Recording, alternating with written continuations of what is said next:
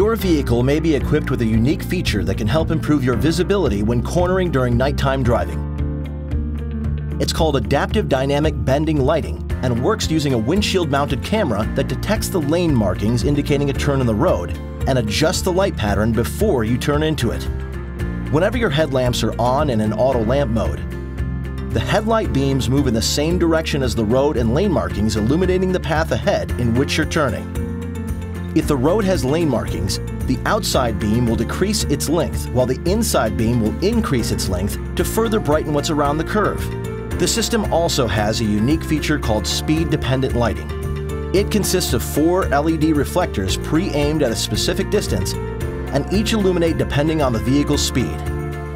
At low speeds, all LED reflectors will come on to create the widest pattern of light.